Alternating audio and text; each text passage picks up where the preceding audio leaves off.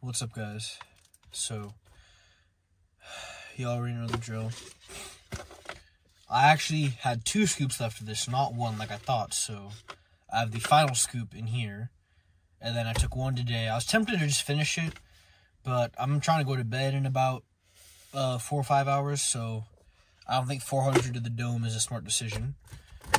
But we got back shoulders today.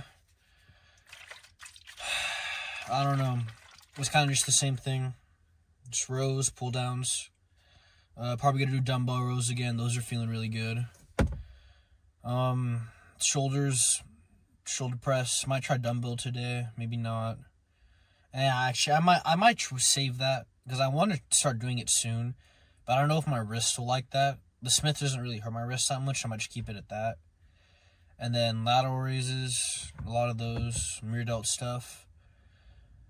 That's really about it. Wasn't able to hit lower back yesterday, so I'm going to do that while I'm kind of... Normally I rest, so I hit back, then I rest, then I hit shoulders. In that little rest period, I'm going to hit lower back then, because it's not much of anything.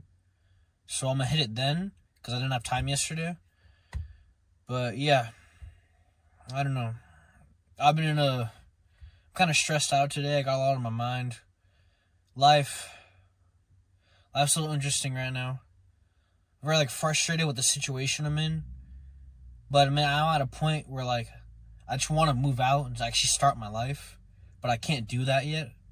So it's really frustrating. And it's really hard to come to terms with the fact that I have to just, I have to live in the moment. And obviously, I'm excited for that future. And I want that future. And I'm just kind of I feel like I'm just in a waiting lobby. But I have to also understand that there's a chance I may not get to that future. Obviously, it's probably a small chance, but it does happen that I may not get to that future. So I need to try to live in the moment. And that's honestly why I started this channel. I was telling myself, oh, I'll start it when I get a camera. I'll start it when I'm living with my friends. But I may never get to that point. None of us may get to that point. You never know. So even if, this just does bad, I don't know. I get down on myself about it. I feel like the quality's ass, I just learn from it. Just keep trying. That's all you can really do about things in life. Rather it be the gym, you trying to start a new hobby, a career, even school. I hate school, but even in school, if you try something and you fail, kind of got to just say, oh, well, just try it again. Just keep on going. Not everything in life is going to come on your first try, first 5 tries, first 10 tries. And I feel like that's the beauty of it. I've started to look at it all this frustration, this stress, this fear of change, trying to start something new, try different things. Fear of being just out there. And really if I don't get this shit done, it's over. I feel like that's kind of the joy of it. You have to learn to like that, in a sense. Because if you don't like that, you're just going to be kind of scared of it, and then nothing's going to get better. And you're just going to live a meaningless life. Rather, your life plan isn't the most traditional plan. It's not really what everybody wants for you, your parents, teachers. As long as you are happy and you're chasing your dreams, I feel like that's the biggest thing in life. Obviously, your health, all family, those kind of things are important. But when it comes down to it, if you're not trying to live for your dream, rather it be a multimillionaire, have a loving family, be a good father, be Mr. Olympia, be a D1 athlete, be a teacher, friggin' whatever. If you're not trying to live and pursue that and live for that and be happy with the journey and the process, you're not going to be happy with life. And I feel like everybody struggles with that to a degree. Because, yeah, you can try to live for that, but you also can't do it half-assedly.